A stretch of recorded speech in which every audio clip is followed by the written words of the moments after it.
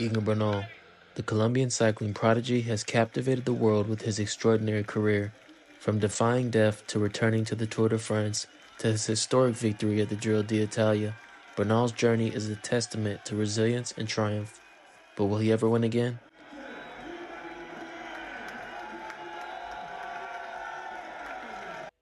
In the heart of Colombia, a young boy's love for cycling was born.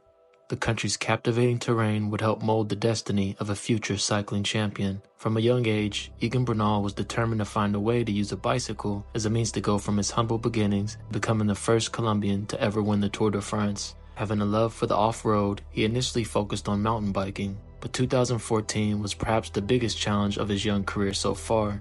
As he set out to make a name for himself and become Colombia's junior national champion, after lining up against the top talent in the nation, he was able to accomplish his goal, arming him with much-needed confidence and momentum heading into the UCI Junior Mountain Bike World Championships, an event that brings the best riders from around the globe against each other to battle it out on the toughest course organizers can design.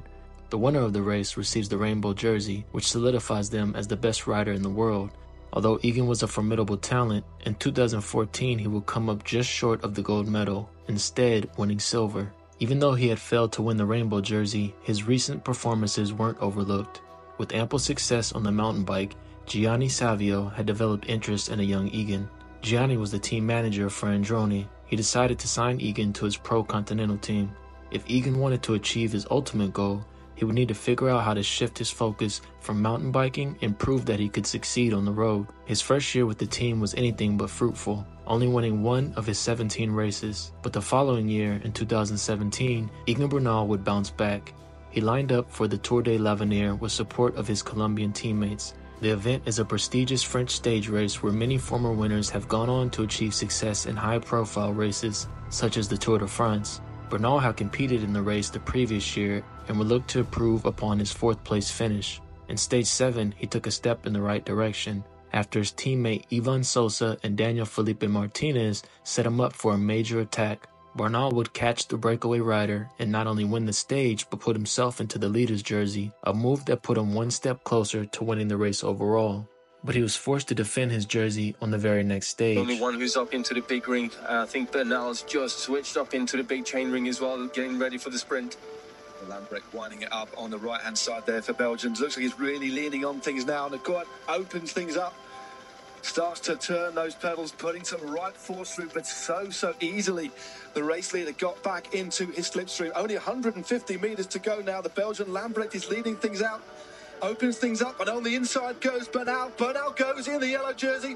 Bernal rounds the final corner. Who is going to take it to the line? A very tight finish here. It is stage win number 2 for the Colombian. 2 years into his career on the road, Bernal proved he had promising potential, and his performance garnered significant interest from World Tour teams. But because he was bound by a contract, Bernal wasn't able to leave Androni unless a team was willing to buy out the remaining years on his deal. Team Sky, a prominent World Tour team from the UK, was up to the task, and in 2018, after signing Egan, he would make his debut. They immediately gave him a load of responsibility, granting him co-leadership role at the Tour Down Under. At the early season event, he competed against some of the best riders in the world and managed to win the Best Young Riders jersey and finish 6th overall. Egan would go on to compete in the Amgen Tour of California with the goal of winning his first World Tour race. As the leader of Team Sky, he would need to outdo former Tour of California winner TJ Van Garden. Bernal managed to win Stage 2 and Stage 6 during the race. He also secured the overall race leader's jersey, finished first in the youth classification,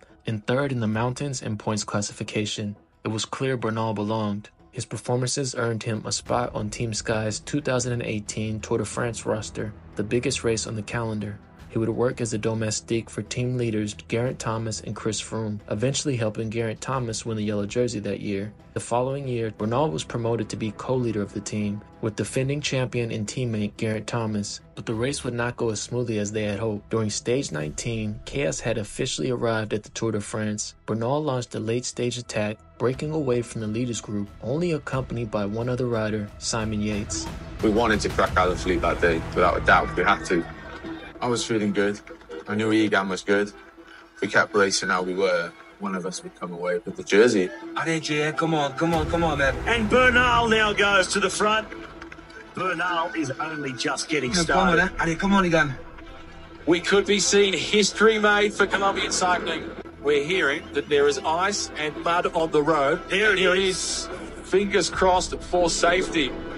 Landslide right across the road. What on earth is going on? The stage is being abandoned. There is ice and mud on the road from the glacier.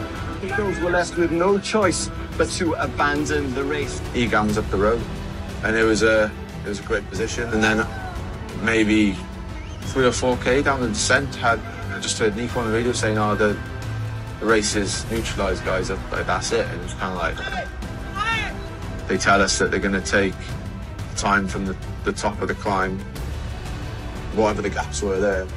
That's what it is. You need to stay positive. But then at that point, Egan went into the jersey.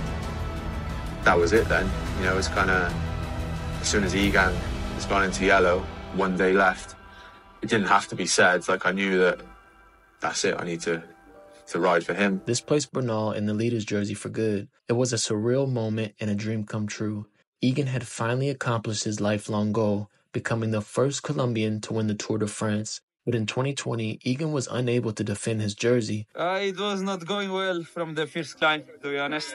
I almost dropped there. I was suffering full gas from the first climb.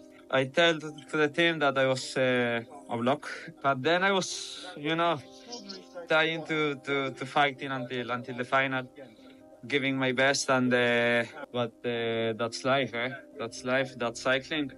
We can't win every race, and I did my best. After battling through back injury, he decided to drop out of the Tour de France that year. Motivated to accomplish more, Egan refocused and looked forward to 2021, where he would try to win his second Grand Tour, the Giro d'Italia. On the race's 9th stage, Bernal unleashed an attack that would lead to a historic mark in his career. This is a huge show from Egan Bernal. Vlasov is still there. Evenepoel is distance. Bernal, after all, is he going to break the hearts of the two riders at the front? Look how fast he's going up the road. Ciccone, they sweep past Bauer and Bouchard, leaving them for dead. Ciccone's beaten. Bernal's going to win this. Bernal is going to take the Maglia Rosa on one of the most famous days of racing in recent history as well. He's on the gravel here on this massive stage that has been brutal from start to finish, and one rider above all rises to the top and takes the win. It was his first ever Grand Tour stage win. It also placed the pink jersey on his shoulders, emerging with a 15-second lead in the general classification over Remco Evenepoel. On stage 16, Bernal took his second stage win of the race, giving him a lead in the overall standings of almost 2.5 minutes.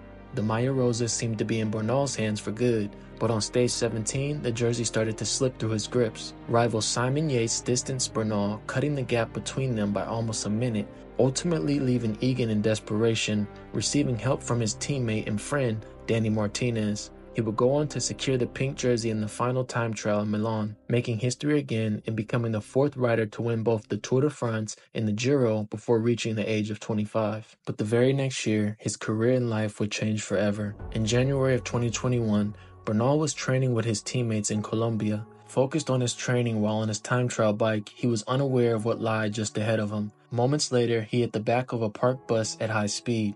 The damage done by the accident was significant, leading to a fractured vertebrae, a fractured right femur and right patella, chest trauma, a punctured lung, and several rib fractures. Bernal was immediately taken to a hospital for treatment as doctors fought to save his life. There they accounted for 20 separate fractures and warned there was a 95% chance Bernal would die or be paralyzed. By the 25th of January, and after 2 surgeries, Egan Bernal was stabilized. And to everyone's surprise, he recovered well enough to return to racing that same season. Since his life-changing accident, Egan Bernal has yet to win another race, but in 2023, he took a step in the right direction by returning to the podium, finishing 3rd in Colombia's national championships. Egan has already surmounted the enormous challenge of making it from a small town to becoming the first Colombian to win the Tour de France. But naturally, fans wonder if Bernal will ever be able to overcome his injuries and return to the top step at Grand Tours. But after all of the success he's achieved so far, and making it through a death-defying moment alive, does he need to? What's your dream for the rest of your career?